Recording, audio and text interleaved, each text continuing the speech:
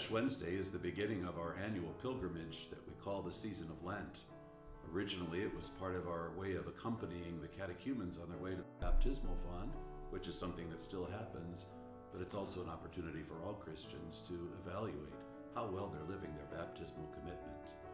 The traditional practices of Lent include prayer, which we could all use more of, fasting, so that we can free ourselves from attachments to material things, even good things like the nourishment we need for our bodies that we often have in excess, and almsgiving, which moves us out of our own self-centeredness into a world of sharing. May this Lent be fruitful for you and for all of the Church. God bless you.